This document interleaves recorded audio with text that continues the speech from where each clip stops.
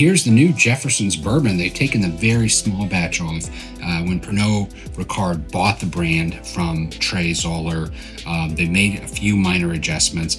Still no age statement on it, so we know it's at least 4 years old. Still no distillery of origin, but we know it's from Kentucky because it says Kentucky. So let's just dive right in. A little bit of a honey nut Cheerio note on the nose, a little minty, a little herbaceous. Kind of reminds me of Heaven Hill, just a touch. More honey, light oak, not heavy. You can see it's not dark. This is a sipper. I think it's still premium, but it's not premium priced anymore. It's 26 bucks. It's on Red Hot Deal right now, so it's a great deal. Let's take a sip.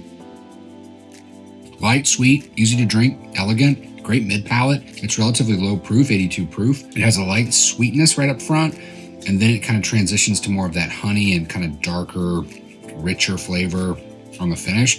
The finish at this price point, I think, is phenomenal. It really does finish nice and soft and sweet and very easy to drink and very easy to sip. And that's not just the proof, because I've had low proof that's harsh, and this is not harsh at all, not even a little bit. Cheers.